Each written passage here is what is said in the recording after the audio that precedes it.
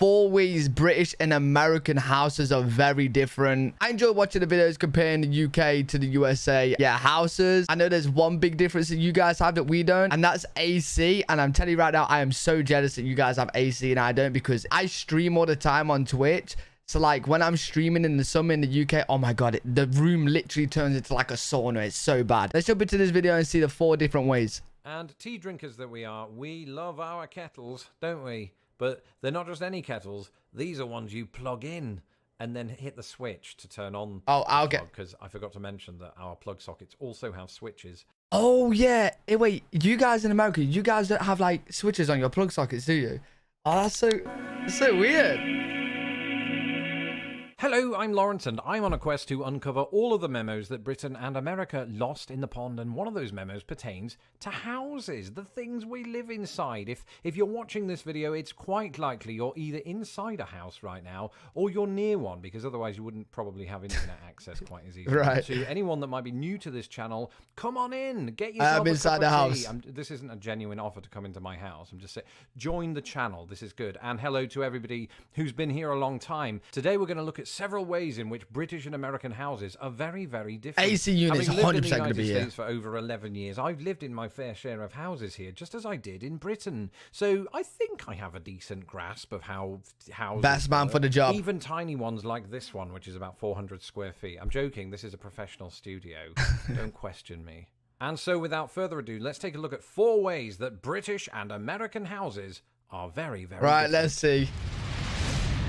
Wait, the style? Neither Britain nor America is devoid of variety when it comes to their housing styles. And that's because, well, with each sort of passing phase of history comes new designs to meet new needs and just new style preferences. And because of this variety, I'm not going to cover every single one of them, because that would keep us all here until next Wednesday, which would be good for my metrics, but not good for your sanity. So let's take a look at how some of the housing styles do vary from country to country. In Britain, a lot of the distinctive styles are also tied up with the period in which they were built. So you go all the way back to the Tudor period, and you do find Tudor housing dotted around here and there. Oh my God, I've never seen a house like that in the UK. For example, there's quite a lot of sort of Tudor buildings there. They're quite ornate with wood paneling, and they're the sort of place that you might imagine that Shakespeare lived. But wood is less indicative of British houses than you would see in America, where wood is actually quite a common material for building houses. In Britain, from about the Georgian period onward, you're going to see quite a lot of brickwork. Georgian period houses... Wait, your guys' houses in America made of brick? Wait, what do you mean wood? You guys got wood houses? What the? Exist. People live in them, but they tend to be these opulent-looking houses. That's so horrible. White rectangle, which are just the windows. It's very nice. They look like dolls' houses that you should I actually live in. hate But then UK from houses. the Victorian age, we started moving toward these sort of like orangey brick buildings, right? Oh, yeah. Houses, which is what Americans would call row houses, and they just look very industrial, right? You could. Why on earth did we decide to make like orange brick houses? It looks so bad. Chimney sweep going up and getting his face covered in soot. And then we move into the Edwardian period, where houses are sort of similar to those of the Victorian age. They're just lighter colours with more chimney sweeps. Even that was Mary bad. Poppins is anything to go by. Now, during World War II, when the Nazis bombed the ever-loving crap out of us, a lot of the houses went boom. And then after World War II, there was a housing boom. And you started to see a build-up of new, more simple houses, kind of like the one I grew up in. Now, that's... Wait. I was gonna say, yo, we're not actually living in castles, by the way. That didn't happen, but I grew up in something more like this. Yeah, okay, right. You know what? These are kind of like the nicest UK houses you're going to get. And to be fair, there is more modern houses being made that do look good. So like we are on the come up of having really nice houses. It's just we have a lot of ugly houses. We have, honestly, probably 80% of the UK is an ugly house. But yeah, these are quite nice houses.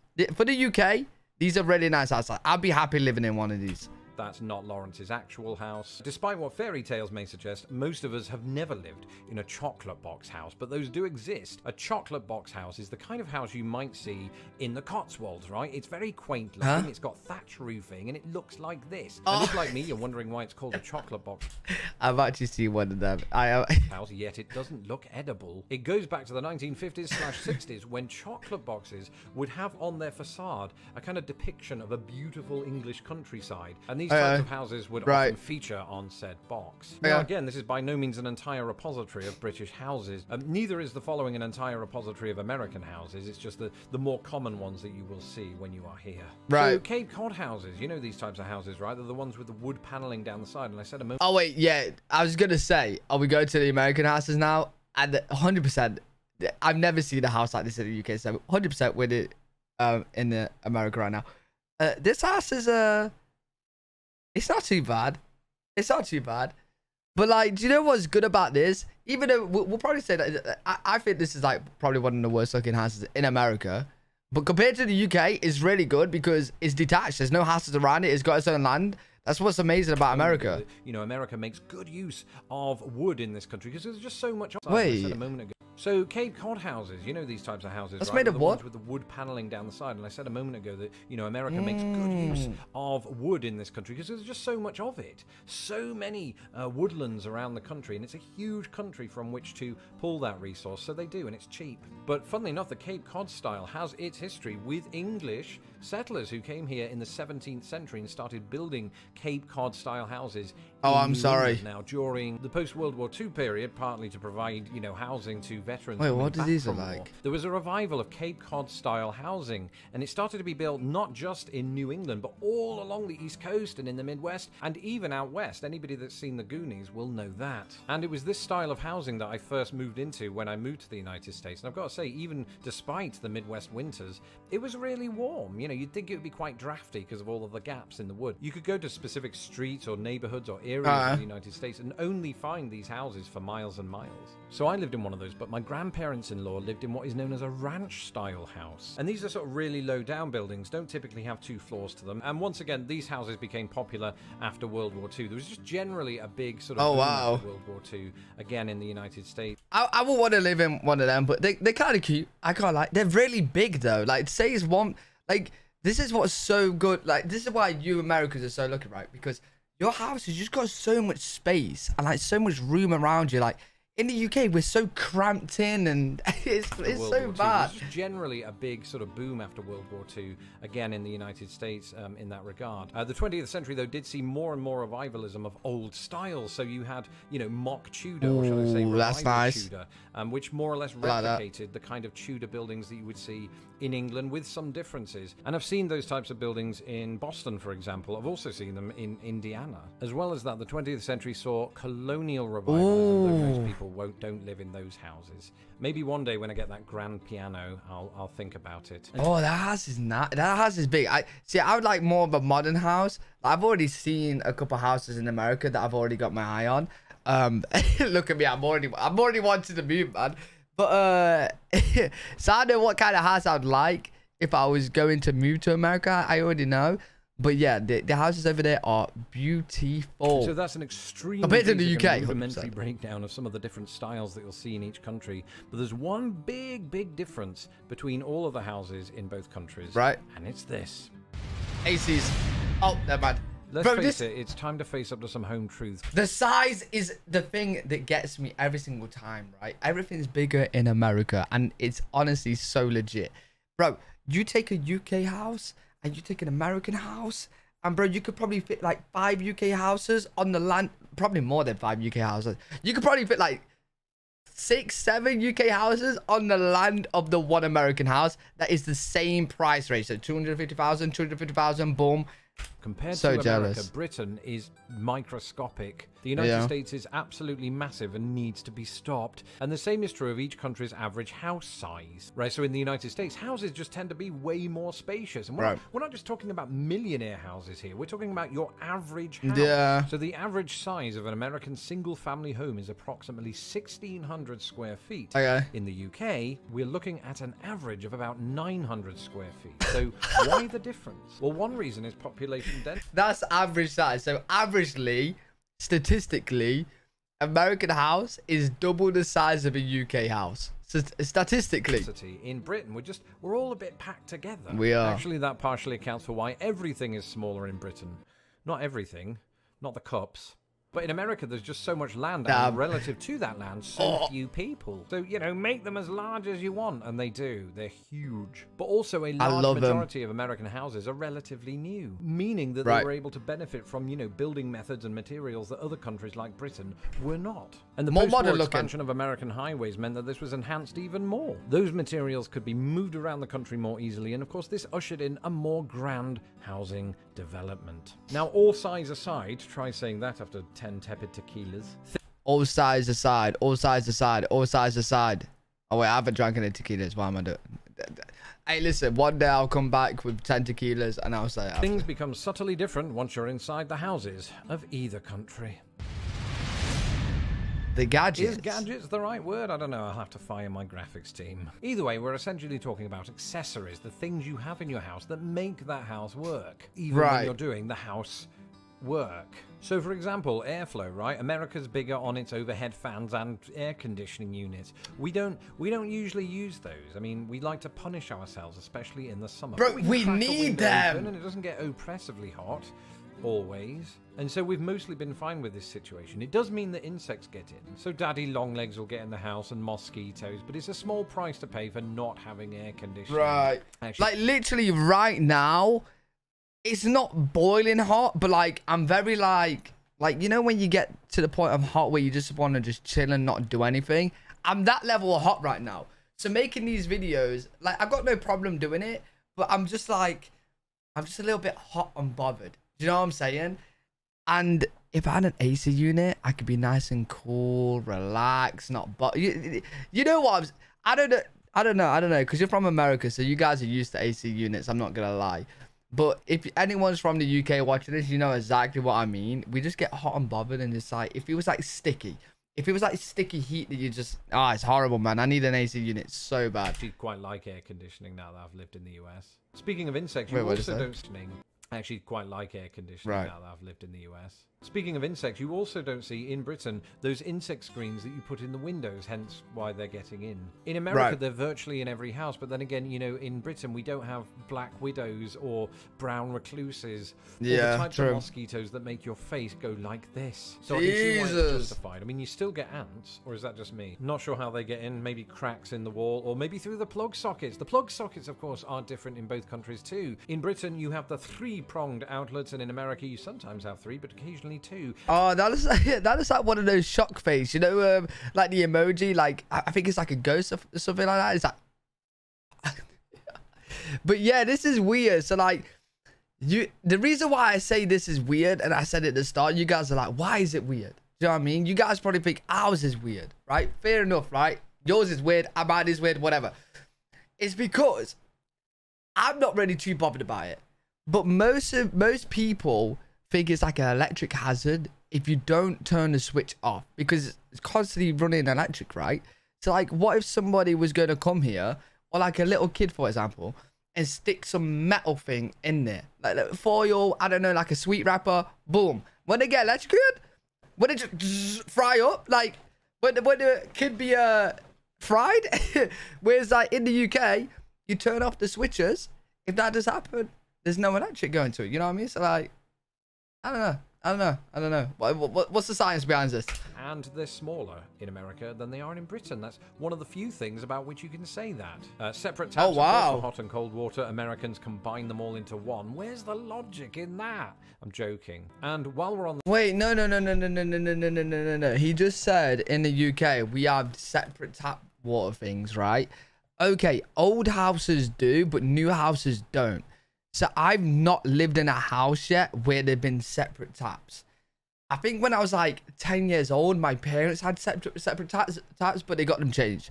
But from me being 10, I've not lived in a house yet where they've been separate.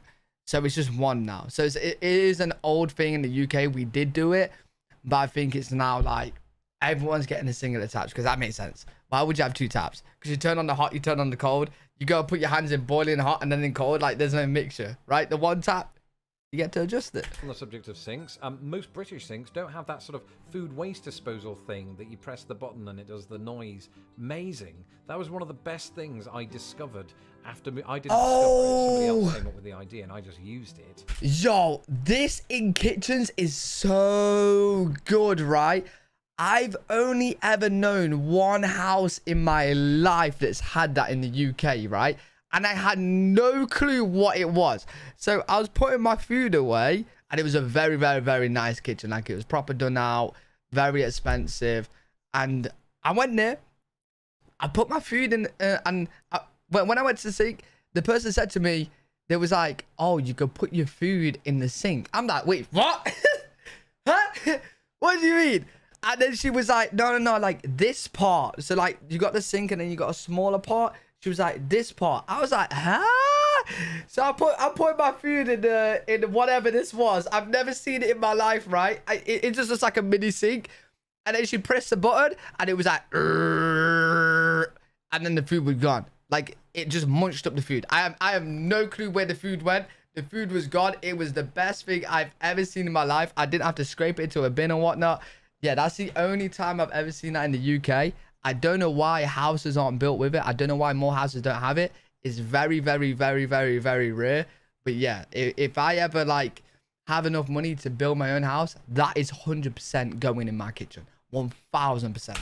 But it's amazing. It's just so pleasing to know that all of that gunk gets broken down. And yeah, just don't put your hamster in there. I've learned that lesson from someone else. I didn't do it, just read about it on Reddit. Wait, what? Letterboxes. Firstly, Americans don't call them letterboxes, but mailboxes, and typically don't have them on the door, but outside in the garden, yard. The garden/yard is different. Often smaller in Britain, but very well kept up, depending on the family. And just massive yards here with, you know, mesh fences and things like that, or picket fences. Back inside a lot of properties in the United got a lot of States space. Walk-in closets that are built into the actual walls of the house. See, that would be cool. Britain, you bring your own closet/wardrobe to put your clothes in, and that. Wow, our houses suck compared to you guys. Like, our houses actually suck, man. Jesus, just like every small aspect, we're just doing it wrong. That takes up more space, I've just realised. So we're shooting ourselves in the foot every step of the way. Except when it comes to washing machines and dryers. How cool is this? We combine them both into one giant cube, whereas America has two separate cubes. And tea drinkers that we are, we love... Wait, you guys have a different washer to dryer? Wait, why? Why? I suppose you got the room for it, fair enough. Our kettles, don't we? But they're not just any kettles. These are ones you plug in and then hit the switch to turn on the plug, because I forgot to mention that our plug sockets also have switches. And then, you know, you turn it on, don't need a stovetop, and it heats up. Just like that. You've got your water, Bob's your uncle, pour it into a mug, there's your cup of tea. Oh, wait, yeah, in America, when you guys make a cup of tea, I don't know how often you guys have a cup of tea, but if you ever need a boil kettle, you do it on the stove, don't you? Oh, that's so much effort. Yeah, we just have kettles, just turn on the switch, boom, it boils. In America, you do have the stovetop kettles, and part of me likes that because it does this really pleasing whistling sound at the end. Now, if you're paying attention during that list, you may have noticed that I touched on some of the terminological differences when it comes to housing in either country. And that brings us on to our final entry. The words. It wouldn't be Britain and America if they weren't two countries separated by a common language, and the same is true of the housing world. So let's... Oh, I'm getting it so much. A lot of you guys recently are coming into my streams on Twitch, and you guys are like, I've seen so many people say, oh, wow, UK slang is so funny. Oh, UK slang, UK slang, UK slang. So, like, you guys are coming into my streams, and you are harassing me about the way I say words. Listen, we both speak English, but sometimes I'm going to say things differently to how you say it. It is what it is. You just got to accept it. You just got to accept it. They are enjoying it. We are having fun with it. If you guys want to come over and have a chat with me, you can do over there. It's twitch.tv/Alfred_G. Yeah, we have fun chats. We really do. And we react to some stuff over there as well. Finish with a rapid fire round looking at those very words. So here in Chicago, I live in a flat. Except in America, they don't call it flat. It's called an apartment. Oh, wait. You'll find... Wait, I call it apartment. Yo, I swear, like, I'm like half and half. I've never been America, right? And I've only recently started, like, reacted to America stuff like a month. But before I started reacting to American stuff, right? I called it apartment. I swear I've just always been 50-50 American, and I wonder if it's because like my whole life has been gaming and like YouTube and all that stuff. So in America, though, are these condominiums or condos, if you don't fancy saying a word that has condom in it. And we do have those in Britain. They're just the common hold properties. And I suppose most British people wouldn't go around using that term, whereas you actually hear the term condo quite a lot. It's been suggested to me that I move into a condo, and it sounds good. I mean, when I first heard the term, I thought it sounded like I might be moving onto a lake. What's a condo? It is like an apartment, but it's one you would buy. It's real estate. Now, as a child and young adult, I grew up in a house that was known as a semi-detached house. That's when you have a house adjoined to one other house on one side, but not on the other side. In the United States, this is known quite simply as a duplex, which is not a wrestling move. If it is adjoined on both sides with another house, then you are part of a line of houses that are known as terrace houses in Britain. In America, a lot of them as row houses because they're all in a row, presumably. Then there's council housing in Britain versus the projects in the United States, and that's just another way of saying public housing. Oh, that's what the projects is. See, I heard people say the projects, but I thought it was just like a term for like an area. Like, well, yeah, it's kind of council estate, but that's the equivalent to council estate. Okay, that's why the projects are rough as hell then. Because council estates are rough as hell. To control the electricity flow in Britain, you have the mains power. In America, you have the grid power. And what if you're sick and tired of the place that you're living in and you just want to relocate somewhere else? In America, you would just simply move. In Britain, you'd move house. And on that note, I'm going to move America. And what if you're sick and tired of the place that you're living in and you just want to relocate somewhere else? In America, you would just simply move. In Britain, you'd move house. Oh, it's like an American be like, oh, I'm moving. Whereas like a British person would be like, oh, I'm moving house. Is that what you're saying? And on that note, I'm going to move out to my outro transition because this is the end of the video. Let me know in the comments below if you're watching this from your... Cool. What a way to make me jealous even more about America. I ain't gonna lie. I absolutely love and prefer your houses. If I had the choice, I would literally move there in a heartbeat compared to the UK. I was talking to my viewers on Twitch yesterday about like my top 4 locations where I want to live. So it'd be interesting to see where you guys would like to move to. Like, what kind of states would you like to live in? Or if you'd like to move abroad, let me know. But my top 4 places have to be Australia, Canada, America, and Norway. I would literally move to any of them in a heartbeat other than the UK. Really cool video. Enjoyed it a lot. Hopefully you guys enjoyed it as well. If you did, make sure to leave a thumbs up, subscribe for more content. I'll see you all in the next video. Peace.